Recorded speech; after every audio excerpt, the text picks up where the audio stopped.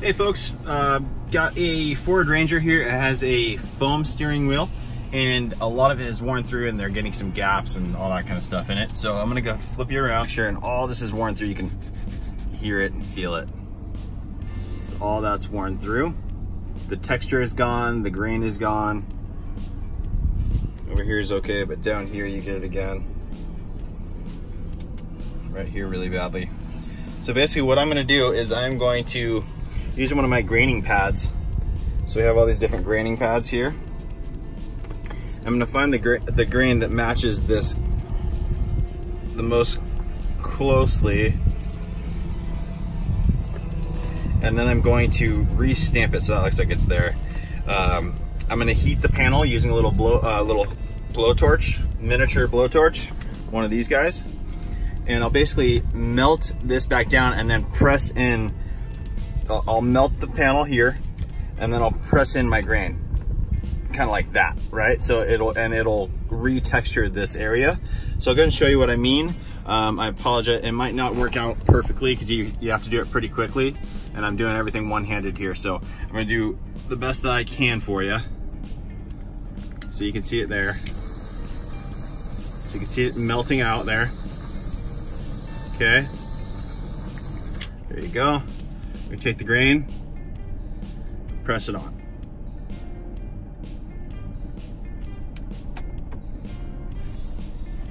So as you can see, sorry, this grain pad has a little bit of leftover material on it, but as you can see, the texture, all that grain is back into it, right?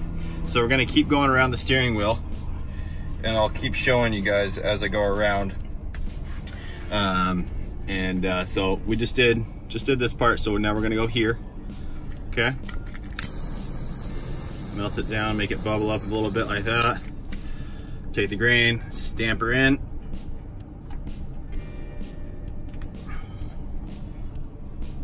You see that, guys? So I still have to do some more back here, obviously, but the grain is back in there. Starting to look like a new steering wheel again. So I'm just gonna make my way around. Go to the next one right here, okay? Get it to bubble, take the grain, stamp it on. And there you go.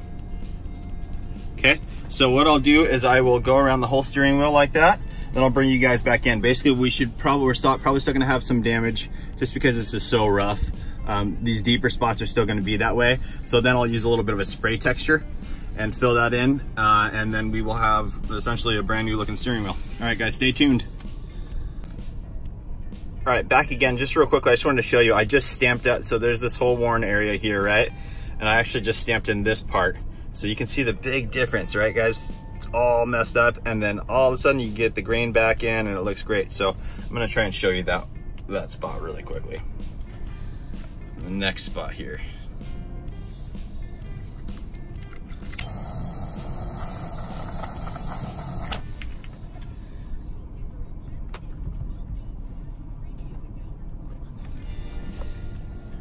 And there you are. Right, so there's grain back in there again. We're just gonna keep working our way down. Pressed in the grain as much as I can do here. Now I'm just gonna go ahead and clean the area, and I'll do a spray texture over the top now, and then we should be looking pretty good.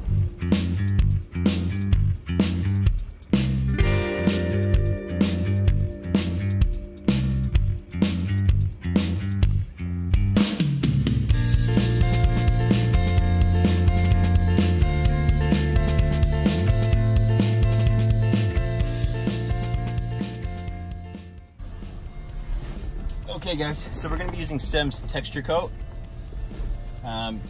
You always wanna do some test sprays with this first to get your pattern down. So make sure it's spraying nicely.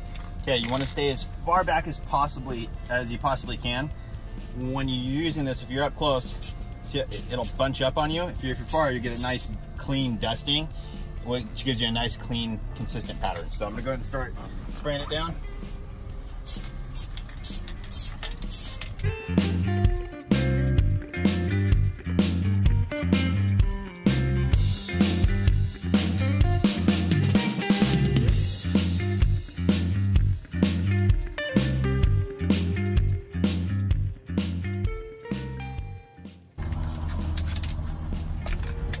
Again, guys, this is a DIY video, so I'm just going to be using Duplicolor's vinyl and fabric paint. We actually use some specific leather and vinyl dyes that we have that we actually mix up for specific colors. But for this video's purpose, we're just going to be showing you how you can do this easily on your own. So we're just going to be using that, and here we go. Again, same thing, check your spray pattern.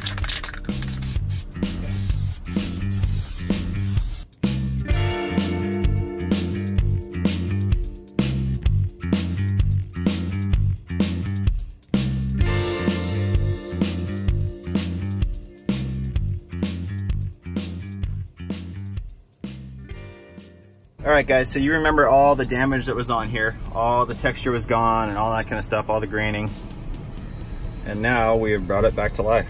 So there's a little bit of stuff here, a little bit right there, but overall, I'm actually gonna go back and do that spot again, spray a little more texture on there, and then it's good to go.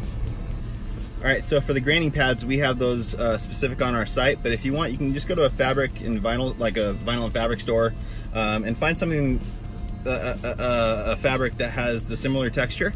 Cut out a piece and just heat it and you know, clamp it. Just be careful, sometimes you can heat it up quite a bit and it actually gets pretty hot, so just don't burn yourself when you're doing it.